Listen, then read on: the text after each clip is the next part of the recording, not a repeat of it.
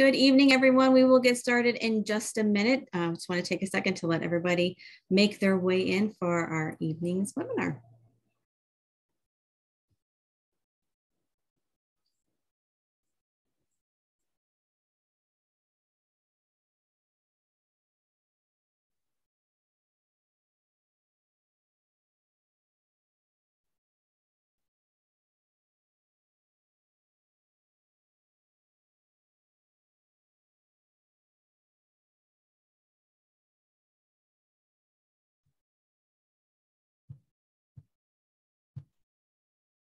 All right, well, good evening, everyone, and thank you so much for joining us for our 7th Community Climate Forum, Avian Conservation and Climate Change. My name is Lisa Ligis, and as always, I will be your host and moderator tonight. I am a conservation education liaison at the zoo and co-chair of the zoo's climate communication committee. We just changed our name.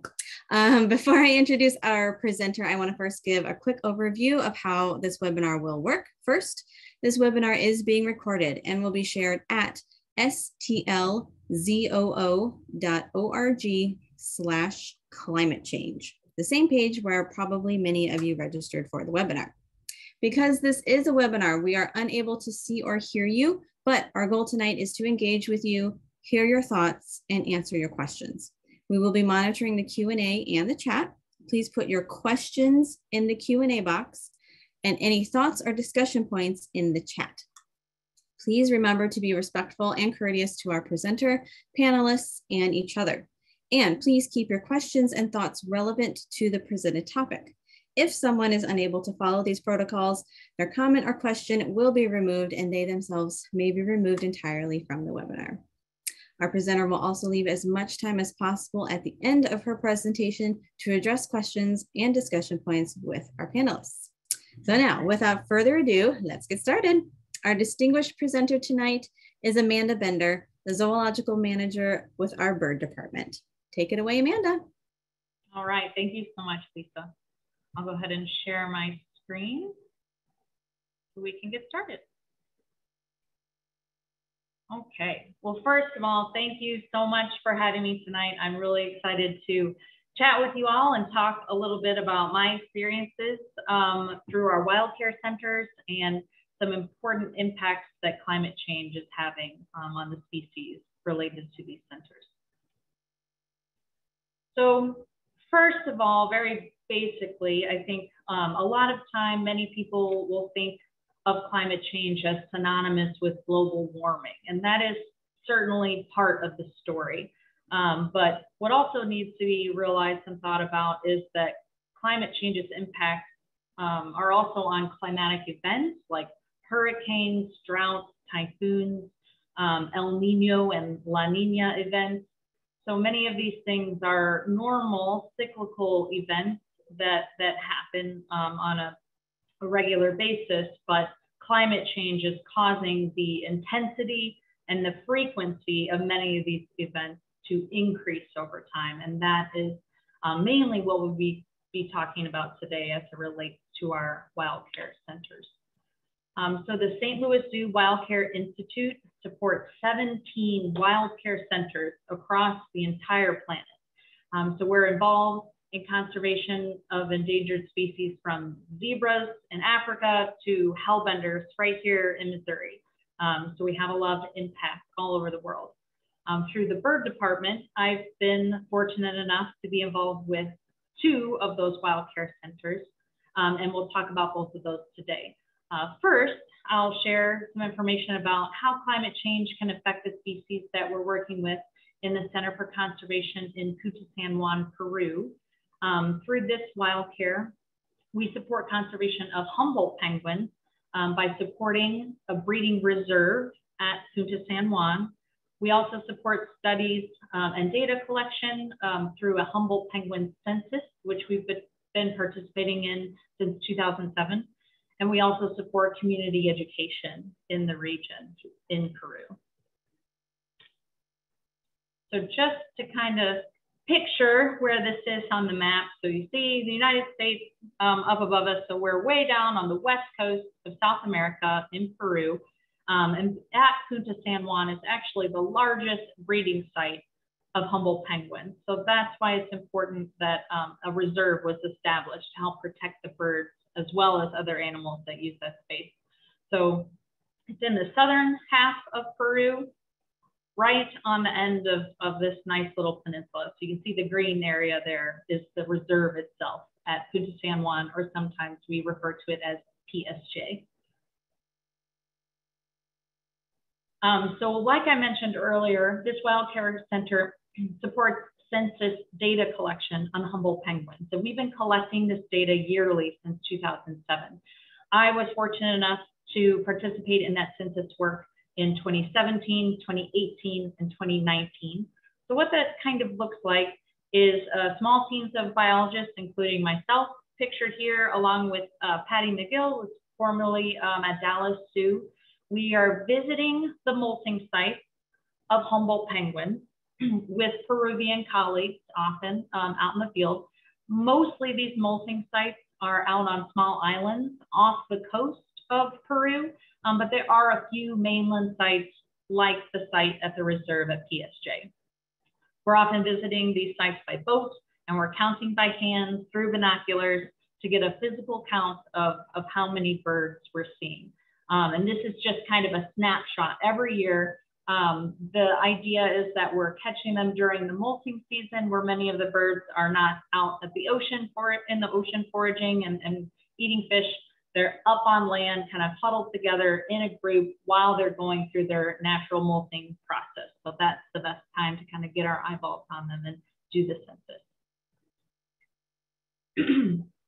So El Niños can impact this coastal ecosystem of Peru. Again, an El Niño is a normal cycle. It does happen typically every 2 to 7 years, somewhere in that range. But in the past several decades, they have been stronger and way more frequent. And what happens is the waters are warmed and pushed towards the west coast of Peru and in Central and throughout South America.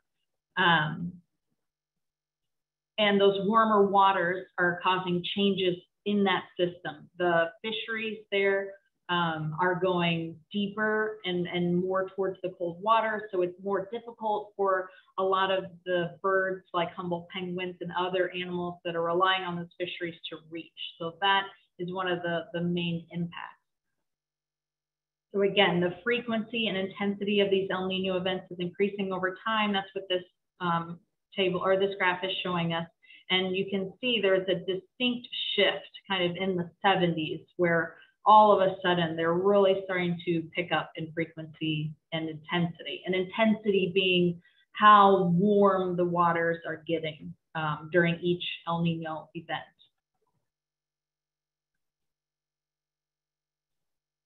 And what's important to realize here that there are many layers to the impacts of what an El Nino event will do to this kind of region of the world. They are, like I mentioned, causing the fisheries to kind of decline. The fish are going deeper into colder waters where the Humboldt penguins aren't able to get them, as well as the entire coastal ecosystem, including several other species of seabirds, sea lions, etc. The drop in fisheries impacts the economies in this region that are relying on fish for human use and consumption. Another important layer that El Niños can factor into an impact is that another natural resource that the Peruvians are relying on in these regions is bird guano or bird droppings. So if the birds aren't there to leave behind the guano because of the fishery decline, because of the warmer temps of an El Nino event, the guano harvesting portion of their economy is also suffering. So the El Nino events, the impacts are multi-layered. And I just wanted to show you this photo to kind of try to give you an idea that these waters are historically extremely abundant. The Humboldt Current, right along the west side of South America, is very cold and nutrient rich and brings with it tons and tons of fish, which supports high productivity of the fish such as anchoveta that the Humboldts are eating a lot of, which in turn supports an amazing amount of marine life in this region. So pictured here is just a molting colony of humble penguins on top of that section of the island. And again, more than humble, these waters are supporting other seabirds like ecoterns, brown pelicans, millions of guaneye cormorants, South American sea lions. And I have a short video to show you just to kind of give you an idea of the abundance of these birds in this region. Millions of seabirds. You can see some sea lions off to the right of that image as well. So while these systems have evolved with normal El Nino events kind of throughout time and can rebound back to healthy levels over time, you can kind of imagine how repeated blows can start to impact the resilience and numbers of this coastal fauna. So these are a few photos from the census that I did in 2017.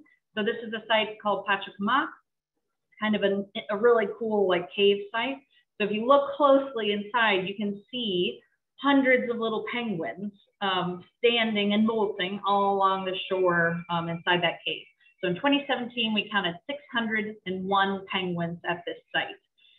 In 2018, there was an El Nino event.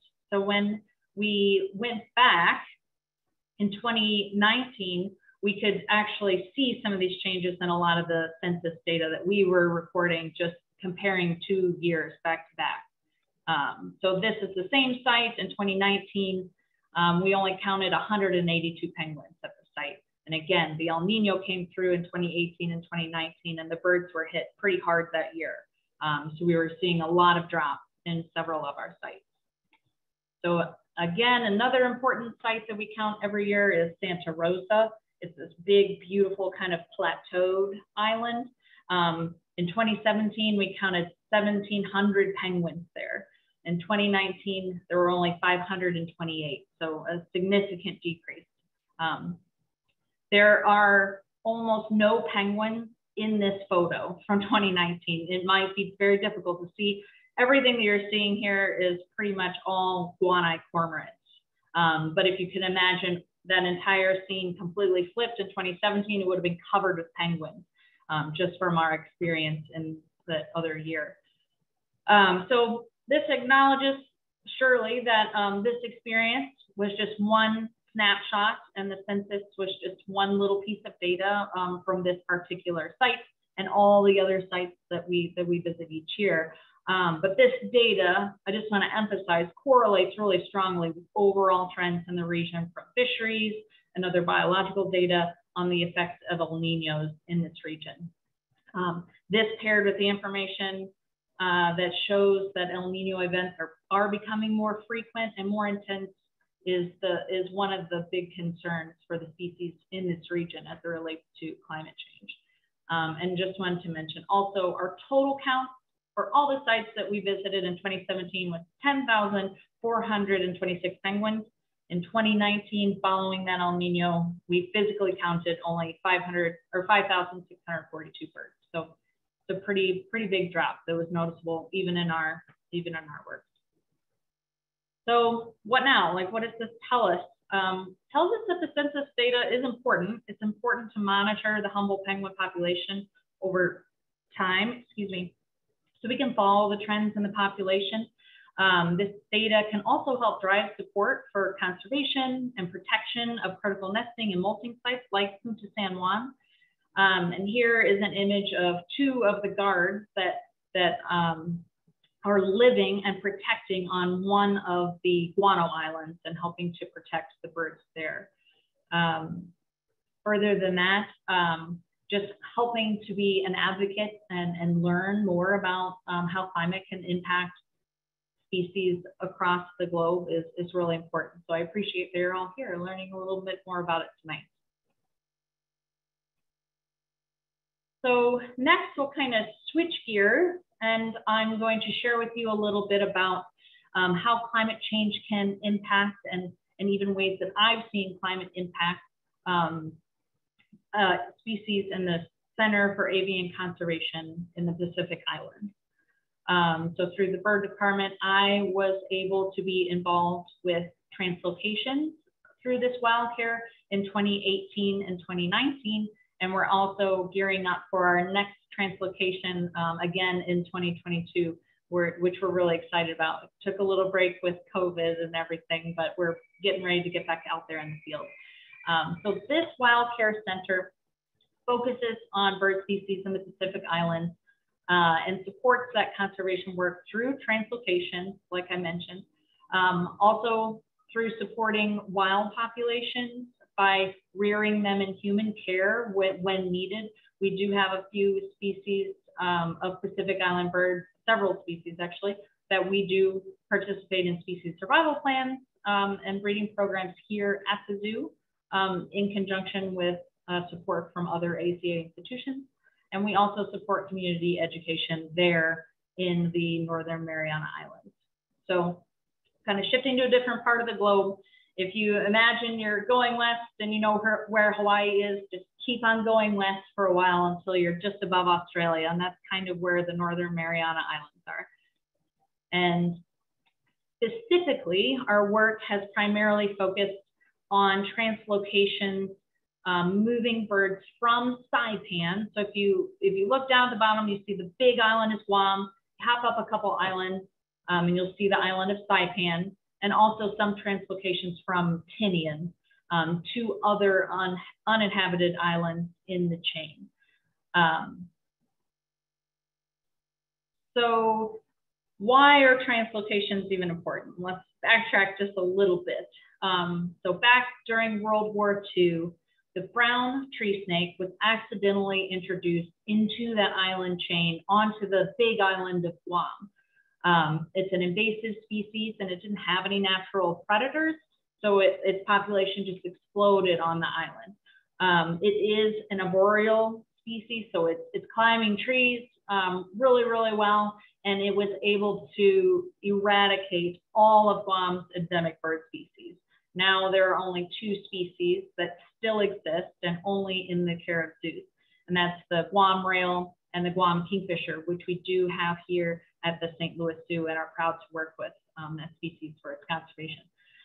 So this brown tree snake is a devastating threat that is constantly kind of lingering, a threat to Saipan's bird species because it's really pretty close. It's just a couple islands down on that island chain.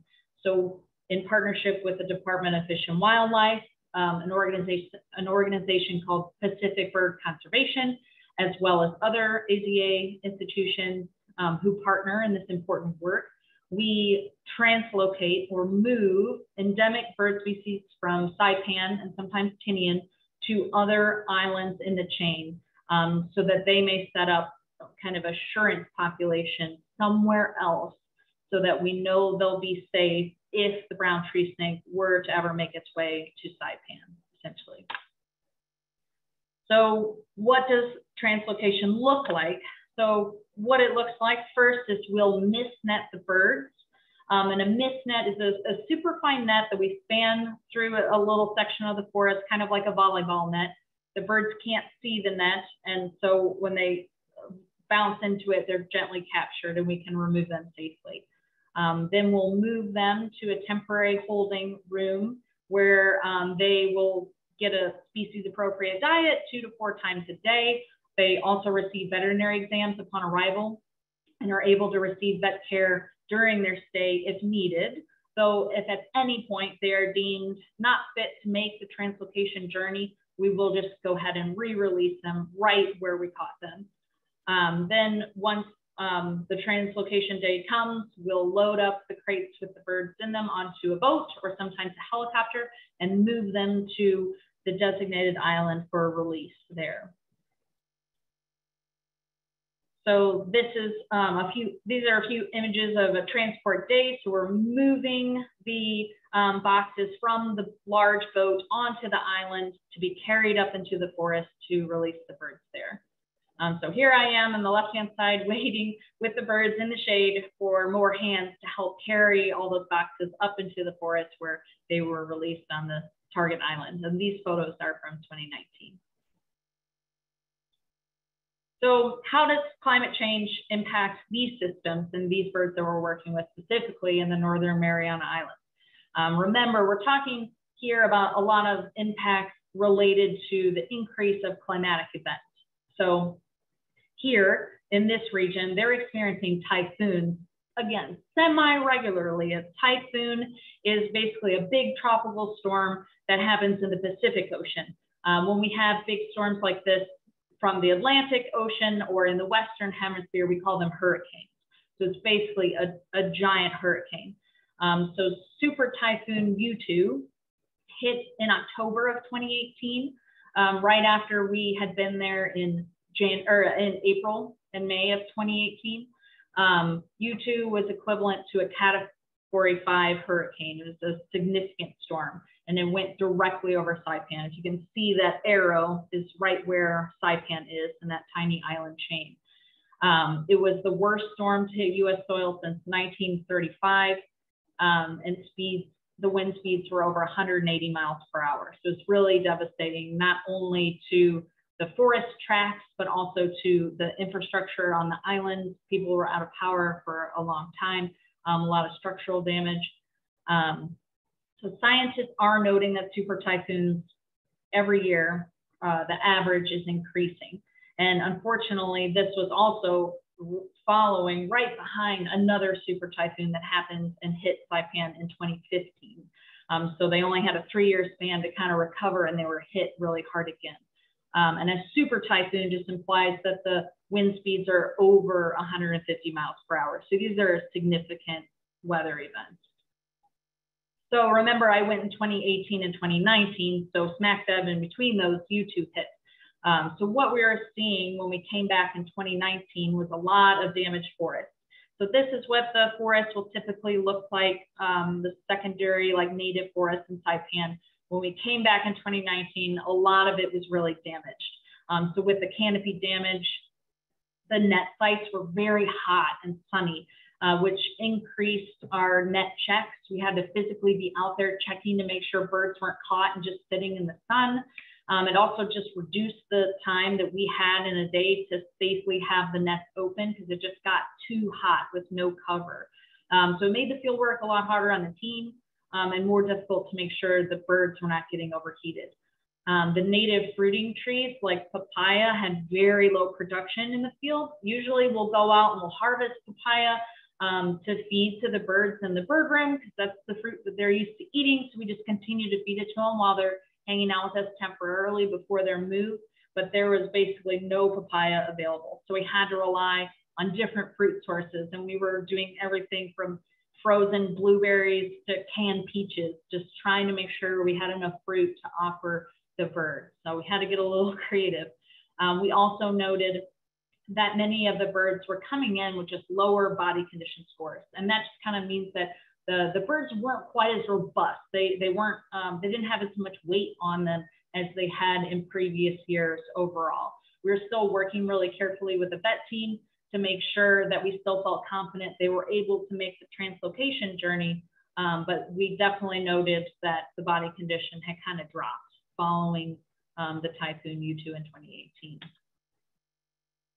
So again, kind of what now? I think what this does show is that translocations are still important, not only as they relate to the threat of the brown tree snake, but also as they relate to huge storm events like super typhoons. Because if a typhoon hits a particular island really hard, it could really have a huge impact on the species of birds and other animals that are there. So having an assurance population on another island, even though it's close, it might fare better during some storm systems.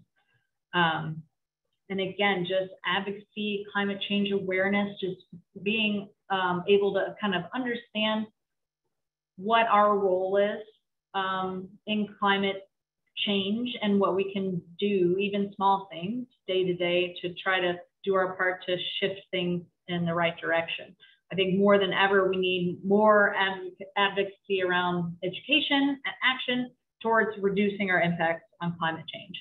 We may not be able to stop a typhoon from wiping out an island, just as we can't stop El Nino events in its tracks, but we do have a responsibility to be better stewards of our Earth and all the species on it. So bit by bit, we've affected this change on our world and our climate. So what we need to do now is just bit by bit, do everything we can do to support efforts to slow these negative impacts. So with that, I would like to thank you and thank everyone who has made this work possible. Thank you to the Wild Care Center for Conservation in Puget San Juan. Thank you to the Wild Care Center for Avian Conservation in the Pacific Islands. Thank you also to my boss, curator Ann Tieber, and the bird team for supporting myself and other staff going out to do this impactful work. And I've listed a few of our partners that work with us on these projects below, as well as my email address if you would like to ask any questions or reach out following this presentation. Great. Thank you so much, Amanda. That was riveting to say the least. I was glued to this presentation because it's not only is it fascinating just the work that's going on, but the compounding impacts from climate change on top of basically the original issues why the zoo got involved with these species is just it's a lot. Yeah. We do have a few questions. I do encourage anybody, if you have questions, please throw them in the Q&A. If you have any topics or anything that Amanda discussed that you would like us to discuss further, please go ahead and put that in the chat. So our questions, some of these go back to our penguins, to the Humboldts and the Puget San Juan region. A couple questions had to do with when you're talking, since the numbers are so dramatically lower, so much lower in just a few years, what are kind of the thoughts or assumptions of what's happening to those penguins? So do scientists, you guys think they're dying? Are they moving? What are you guys thinking so far? It is good to note that Humboldt penguins tend to be very sensitive to disturbance. And that's part of the reason why, like the last photo, I had a photo of the guards on the island, on the Guano Island. Those folks are there to help try to enforce and deter fishermen from coming really close to the islands and things like that can really scare the birds. So at certain sites, it's possible that events like that might have just disturbed that group, and if they're disturbed enough, they might just find another spot. But I think the main concern is that the warm waters of El Nino, when they come across, they really just push the fish down and out and lower the amount of fish that the Humboldts even have access to. So they're traveling farther, they're foraging farther and farther from their normal kind of foraging ranges to try to find food. And unfortunately, a lot of them do have trouble finding food. And that's probably the main reason why we're seeing such a significant drop after these El Nino events. That's fascinating. And it's kind of one of those, like, I guess, and unfortunately, time will probably tell, at least in the next few years, of, where trends continue to go and how things keep changing. We do have a question about the Pacific Island birds. Since you're moving them from one place to another, have you noticed the birds ever using their natural honing abilities to ever try to go back to the island from whence they came? That's a good question. So most of these species have pretty small ranges. I mean, they're growing up on or living on islands that are pretty small, like 40 square miles, 100 square miles. So the islands are really small as it is, and they don't really travel a ton even within the island. So one of the reasons that we do physically translocate them is because they wouldn't disperse themselves. They wouldn't necessarily island hop on their own.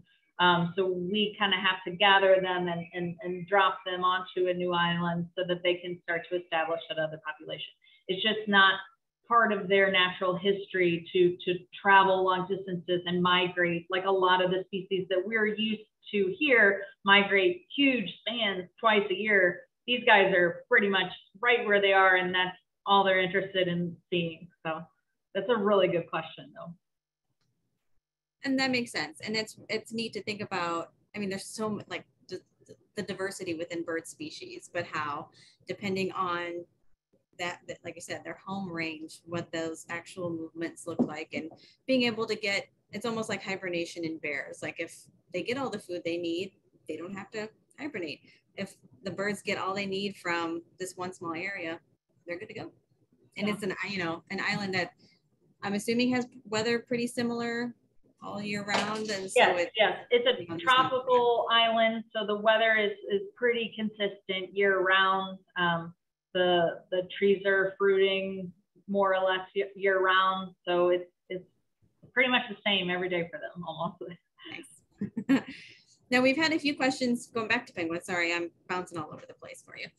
Going back to penguins, we've had a few questions that I was able to answer, a couple of them about what the guano is used for, and how the guano kind of factors into the original conservation issue that the zoo was really interested in working on and supporting. And I think, let me see. Well, we have a visitor, a participant from Munich, Germany. So hello. Oh, wow, welcome. That's awesome. But this person kind of went into a little more detail on their question, whether or not it's still a factor for these birds, of whether or not there's a trade in the fertilizer. Is it something that needs to be stopped, banned, and what that impact has on top of climate change? Yeah, so going back like a few decades, the guano harvest was one of the kind of first things that helped us kind of get involved to helping to support conservation of Humboldt penguins, because the guano on these island sites especially were just getting stripped down to the rock super frequently. So the disturbance was really a problem for the penguins, but physically not having that guano to burrow down into and nest in was a huge problem. So once that was kind of identified, there was a shift to more sustainable management of guano. So the zoo is supporting sustainable guano harvests so that, a site may not be harvested for 10, 15 years at a time, but then they have a harvest year, a concerted effort to go in there, harvest a sustainable amount, and then pull back out and not mess with it again for a long time. And in many cases, the Humboldts are contributing to the guano, but it's many of the other bird species that are really piling on a lot of the supply of the guano, like the guanite cormorants, boobies, pelicans, things like that, that are also using these islands as their rookery and nesting sites. So they're sitting there really close together and just putting out tons of guano. It's a super, super abundant system. There are millions of seabirds there. So yeah, stripping the guano repeatedly is causing problems for Humboldt penguins as well as the other birds, just not allowing them to set up and nest. So drop in all the guano producing species equals a drop in guano, which was a huge problem. So now there are much more sustainable kind of regulations regarding the guano harvest. It is still harvested and it is still used as part of their economy as a natural resource for fertilizer. But it's much more regulated and much more refined to be more sustainable, not only for the guano supply, but for the birds that are there producing the guano. Yeah, and that really speaks to kind of, as you mentioned, when you were talking about the El Nino events and how the fish impacts are hitting everybody, not just penguins and other sea lions and other coastal animals, but people as well. And, already having that, especially with the Wild Care Center, and what a wonderful job the Wild Care Center does with that holistic approach of this ecosystem contains more than just one species. And it also, there's people there too. So addressing, all of those different factors is just remarkable. Yeah. Really great. Challenging. Definitely challenging. Yeah. All right, so we had, okay, another question about the El Nino. Do you know if the El Nino affects, is it, and I know your map kind of showed how it really does kind of just slam right into that area. Are there other, like some more southern penguins, like more Antarctic penguins, if you know or not, if they're also, if the El Nino effects are also down there?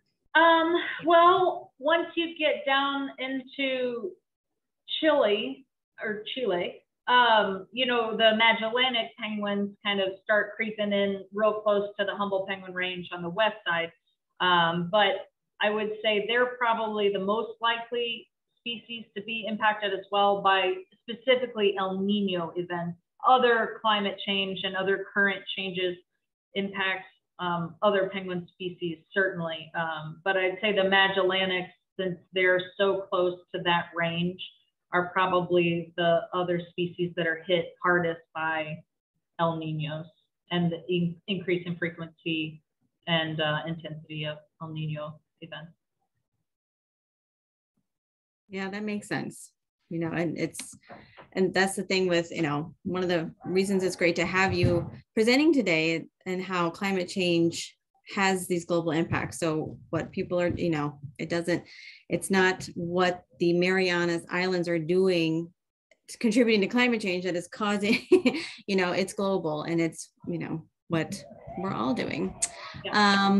Okay, so going back to the Marianas Islands, I'm curious, we had a question, if each island's ecosystem is unique, somewhat like the Galapagos, or are they all pretty similar? In that region, they're all pretty similar. And the Department of Fish and Wildlife helps us do kind of a habitat assessment before any animals would ever be translocated. So they're looking to make sure that they have appropriate fruiting trees for food and things like that, and to see what other species might be on the island already, if there are, just to make sure we're not setting that population up, you know, for failure. We want to make sure they have what they need to be successful and sustainable long term. So Department of Fish and Wildlife helps to do a lot of those assessments beforehand, but many of those islands are pretty much exactly the same, which is handy because they're all kind of scattered all throughout the South Pacific. But there are measures in place to make sure that they're suitable before we decide to move a species there. Nice. And speaking of U.S. Fish and Wildlife, is the brown tree snake being eradicated from any of the islands? That is a really great question. So the brown tree snake is a tricky creature. It's very prolific, and there have been several you know, different management strategies to try to curb their population and bring them down to a place where they could functionally be eradicated. Unfortunately, that's really difficult to do. They're breeding in such huge numbers, and they're fairly small and abundant everywhere. It's a bigger problem than, it sounds so great. Like, couldn't we just go kill all those snakes and just put the birds back? But I'm grasping at the words to explain to you how abundant they are and just how difficult that will be. Some of the measures that they have tried are like the acetaminophen mouse drops. So acetaminophen is a drug that we take, you know, Tylenol, and it's totally fine for us, but for the snakes, it's actually lethal. So they would basically dose mice, dead mice, with acetaminophen and drop them all over the island with the hopes that the snakes would pick them up and die, and that they could control the population that way. It works some of the time, but it's not effective enough to bring the population down to zero. When I think this, like, stats are like a female brown tree snake can have something like close to 500 young in a clutch or something absolutely absurd. So they're just explosively taking off whenever they have the opportunity. So it's hard. There is a small site on Guam at the Air Force Base there that they have been able to kind of partition off with snake barrier fences and things. So there's kind of a site there that's a little more snake proof. So they're kind of playing with ways like if that could be expanded over time. But they're very good at climbing. They're very good at figuring out even like safety nest box kind of situations. They figure out how to get in and get the birds. So it's a tricky problem. I think it's still worth investigating, and a lot of effort is going into investigating how to get rid of the brown tree snake. But I think there may be other ways to get some of those species onto other islands that might be more effective at this point. Unfortunately, they're really tricky. So one of the species you mentioned that is hanging in there is the Guam kingfisher. Yeah. And so we had kind of two questions along those lines.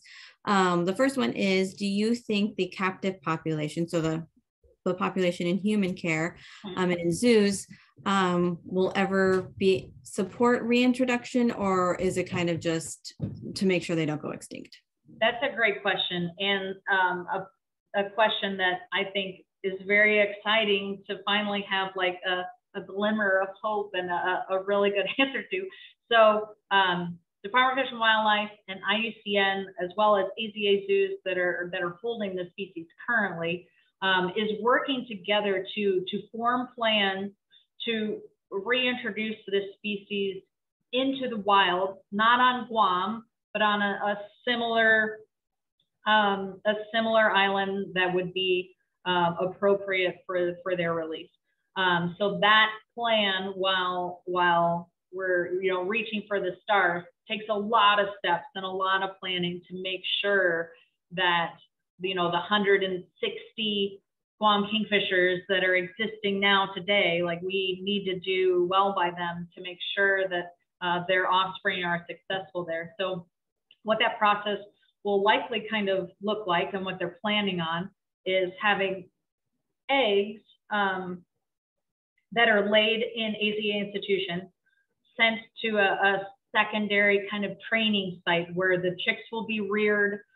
They'll be kind of, if you've ever grown seedlings inside and you have to harden off your plants before you can plant them outside, it's kind of the same steps that they're hoping to take with the Guam kingfisher. So these eggs will be sent to a secondary island site where they'll be in outdoor enclosures. They'll be able to, naturally forage and catch lizards and have appropriate predator responses and things like that.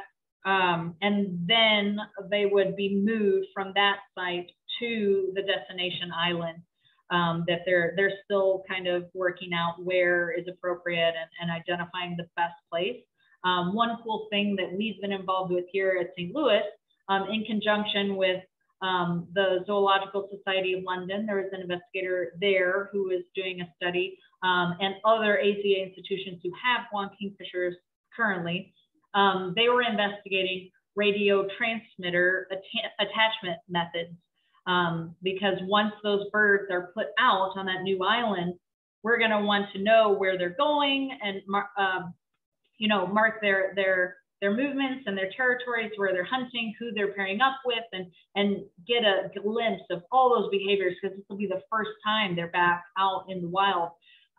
So we here put transmitters of a couple different style types on some of our unpaired birds, just to see how they did with them over time, make sure there wasn't too much like wear of their feathers, make sure their weights didn't drop or anything unusual based on those attachment types.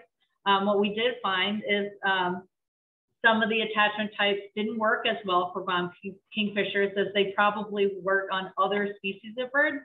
Kingfishers they're very, spunky. They've got a lot of grit, and they also have a pretty strong bill, even for a small species. So they were able to rip those transmitters off and work on the little straps that are attaching them over time. So there are a couple of those attachment methods that we found out pretty quickly probably weren't going to work, and certainly weren't going to be something we could rely on long term once we eventually move them back into their new wild home. But that was a really cool kind of building block project to be a part of and work on as we prepare slowly to actually get this species back out into the wild. So it's really exciting work. That's amazing. And, you know, it has to be challenging when you have an animal that can reach its back and, yes, you know, pretty much reach everywhere. But I mean, we could do an entire webinar at some point just on like reintroduction and what that looks like, because it's never as simple as just taking an animal from in human care and just placing it out, you know, in a new habitat. So yeah, that's incredible. And it's fantastic to hear that there's a lot of promise there. Yeah, we're very hopeful. Now, going back to the Guam kingfishers, and then you said the Guam rail is the other bird that is hanging in there. Have they noticed any reason in particular why those two are able to hang in there with the brown tree snake? Are they just too big for the snakes to eat, or? So thank you for bringing this question up and helping me clarify. So those two species no longer exist on Guam. They are all gone. Yeah, unfortunately, but gotcha. They do persist in human care only. Gotcha. So okay. we're glad that we were able to save those from the brown tree snake kind of eradication. Gotcha. Yeah. Okay. And then Frank had a question. Are there still problems with tourists in the area around? So this is Paracas, which is maybe in Saipan? In Peru. In Peru, okay. The tour, okay. So are there any issues with tourists in that region that just in terms of disturbing the penguins, since you mentioned they're so sensitive to? Definitely. Paracas is a very touristy kind of area. I don't have like any specific stats or increase, decrease kind of feelings or information about what's been going on in Paracas recently, but they do a paid boat tour out to one of the islands that general public can just go to and pay to see penguins kind of thing. So most of the islands that we're visiting typically to do our census work, all of those spaces, we have to have permits and all those things to even get close. So Paracas being a more touristy area, it wouldn't surprise me if some of that is still kind of persisting, but I don't have a great gauge as to like better or worse than previous. I do know that it seems like Paracas and its tourist area is kind of growing and getting more popular. So it could, you know, we could infer that maybe it has potential to maybe be a little bit worse, but I don't have a great answer for that. Sounds good. One last question about Peru, and then we've got some exciting questions about local birds to see what kind of efforts we can do there. So a question came in about artificial nesting. So, and specifically for the penguins, are we able to do that or support any of that in Peru? Yes, we've done a fair bit of artificial nest box support for Puja San Juan, kind of testing out different styles and figuring out which materials they can be made of to make sure that the insides aren't getting too hot for the birds, because it is a desert climate and it can get very hot during the day. So yeah, we've done quite a bit of artificial nest box support for the humble penguins over time. Very cool. And yeah, before we moved on to native birds and the questions we have there, because there's a lot of cool work going on with those guys. I just want to encourage everybody, you know, climate change is big, it's global, it's affecting all kinds of people, all kinds of ecosystems. And Amanda just gave us some pretty sobering examples of what's really what is going on in some of the areas that we work. And so I encourage everyone to really think about, you know, community solutions, community-based solutions. We've talked a lot in our webinars about all kinds of different solutions. So I definitely encourage you to rewatch a lot of those if you're really seeking out any opportunities to find solutions. So what we do here and the big actions we can take here do have global impacts, which is pretty incredible. But switching back to local, do you see any effects of climate change on birds in Missouri? So I know we've got a whole songbird initiative. So yeah. That's a really great question.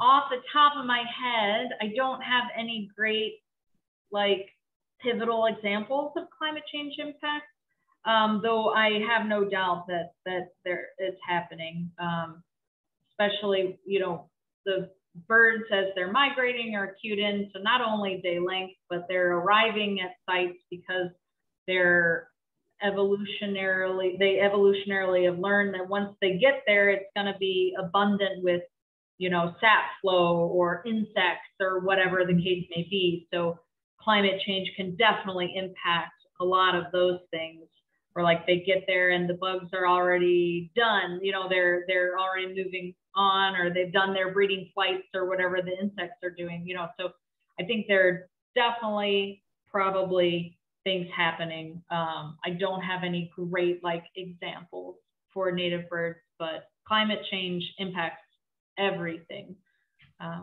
So yeah, and I think I think the food chain connection is probably one of the more apparent or a little easier to see kind of creeping up, like you said, with the way things are blooming differently and the way animals react to that. And then it just, works its way up the chain for sure. Yeah.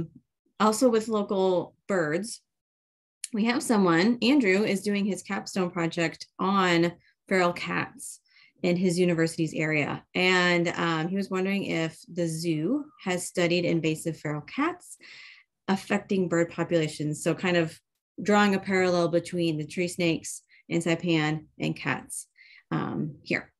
Absolutely. Cats are wonderful domesticated animals, and lots of us have them as pets.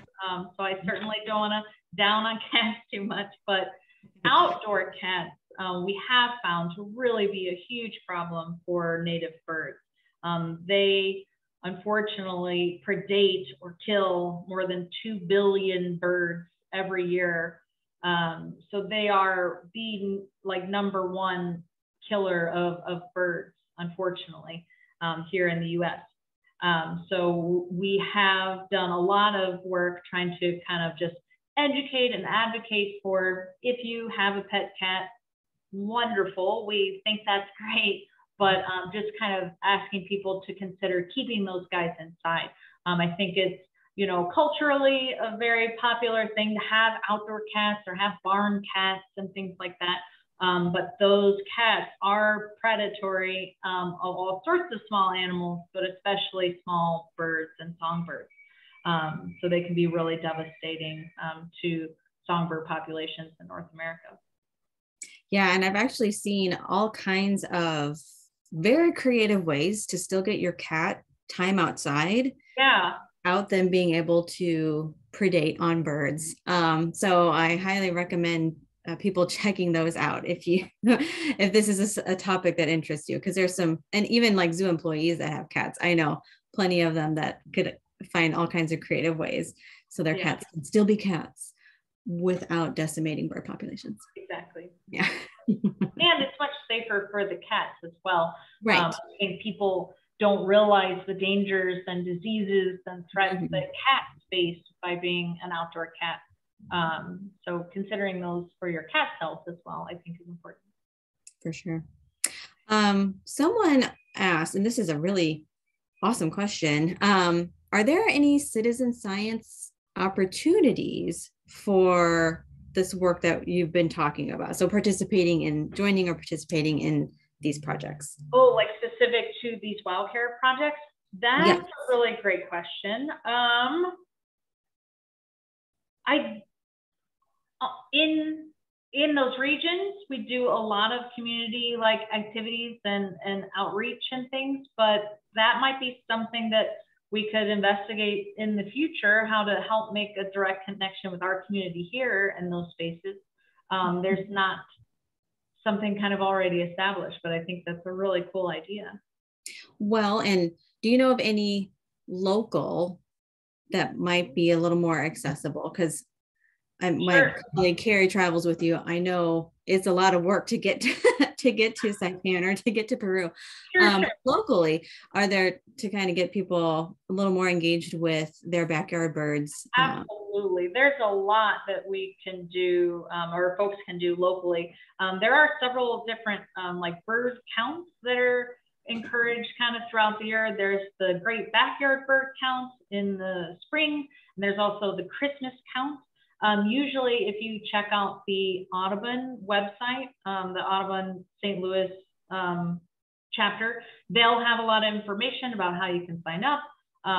And basically, this year, they shifted the Great Backyard Bird Count to be just on your phone through the Cornell Bird app. So if you saw a bird, you could just do it right there on your phone and say, I saw a bird. And even if you aren't sure what the bird is, that app actually helps you kind of walk through based on what the bird was doing, where you saw it, what's the general size of the bird, you know, is it sparrow size, robin size, crow size, that kind of thing. So it can help you identify, and then you say, yep, that's my bird. And they're collecting all that data to kind of put towards citizen science projects and just really good general data collection. If you're a little more involved or interested, you can also participate in eBird is a great online kind of birding log where you can check in different locations and what birds you're seeing in different areas, especially right now during spring migration. This is a super fun time to get out there and see what you might see, because there are lots of different species migrating through our area. We sit right in this magical place right in the middle of the country called the Mississippi Flyway. Like 60% of species that are migrating across North America are using our flyway. So they're right here in our backyard. And I think that's something that a lot of people maybe don't realize or take it for granted, but there's a lot of really amazing things to see right now. And if you go just a little bit north, you'll likely see sandhill cranes and some of the other species that you may not see right here in St. Louis.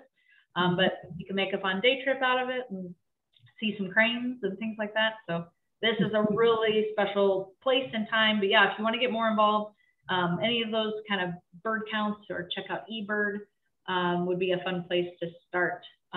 Also, just putting out a feeder and seeing what might be encouraged to hang out in your backyard is a really fun and easy way to get involved and see some birds.